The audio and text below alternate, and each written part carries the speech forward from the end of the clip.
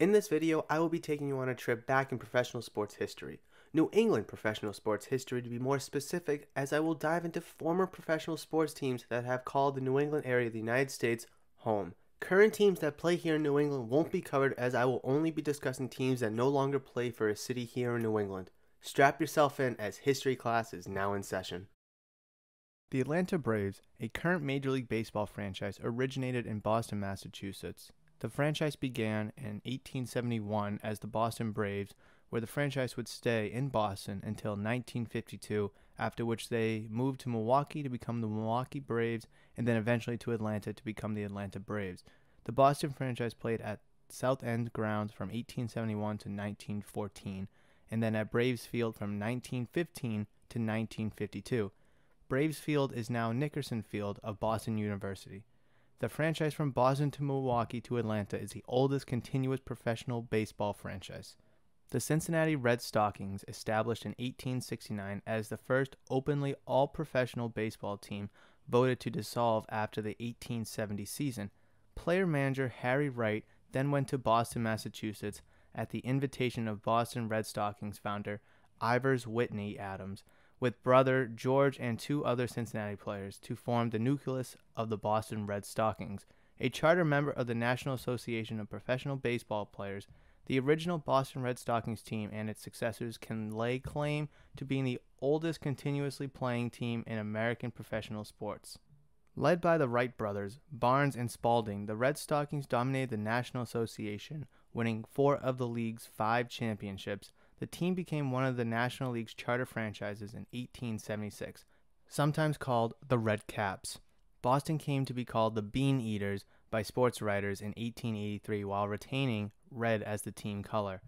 Although somewhat stripped of talent in the National League's inaugural year, Boston bounced back to win the 1877 and 1878 pennants. The Red Caps/Bean Eaters were one of the league's dominant teams during the 19th century, winning a total of 8 pennants. For most of that time, their manager was Frank Selly, the first manager not to double as a player as well. The 1898 team finished 102-47, a club record for wins that would stand for almost a century. The team was decimated when the upstart American League's new Boston entry set up shop in 1901. Many of the Bean Eaters stars jumped to the new team, which offered contracts that the Bean Eaters owners didn't even bother to match.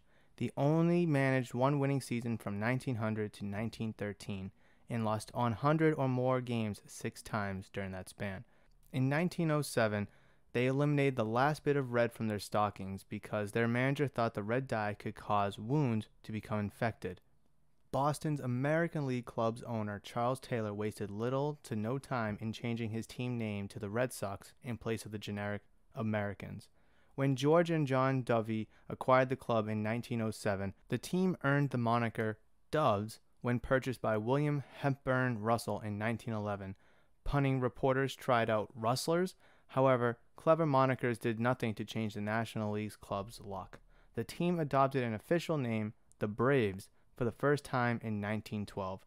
Their owner, James Gaffney, was a member of New York City's political machine, Tammany Hall, which used an Indian chief as their symbol. With the rise of Ted Williams for the Red Sox, it became clear the Braves were no longer Boston's #1 team.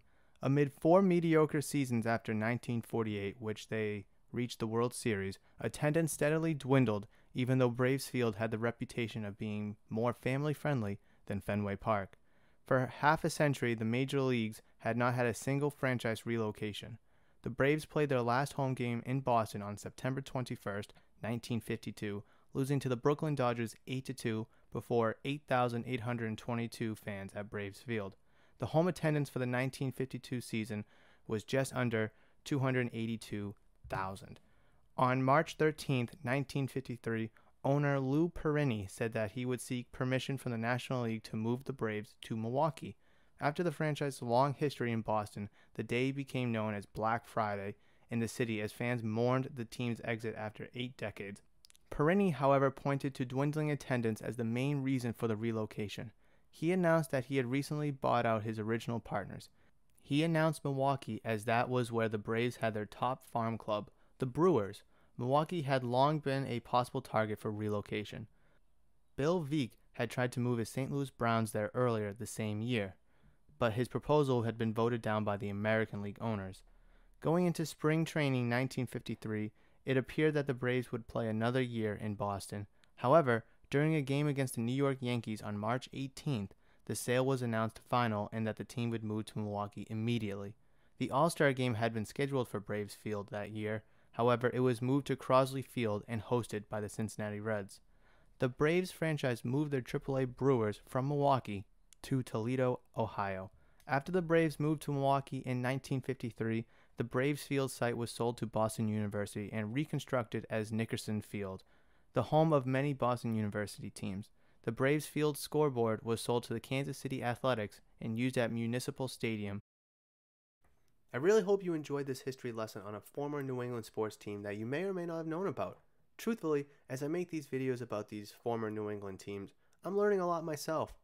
Please like the video if you enjoyed it, and please consider subscribing if you're new to the channel or haven't considered subscribing yet. Please comment your thoughts down below, as I would love to hear them. But until the next team, I will see you in the next one. But as always, I love you, and I will see ya.